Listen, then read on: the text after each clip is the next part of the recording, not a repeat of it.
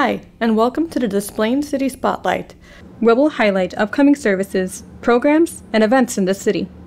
Join us at Oakton College for the City of Des Plaines' Harvest Hoot on Saturday, October 19th from noon to 4 p.m. This fall-themed event will feature live entertainment, an inflatable corn maze, a live pumpkin carving demonstration, family activities, a harvest artisan market, food trucks, and more. Everyone in the community is invited to attend, and admission is free.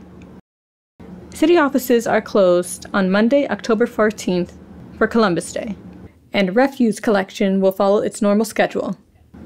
Okay, that's a wrap on our spotlight. We'll catch you next time.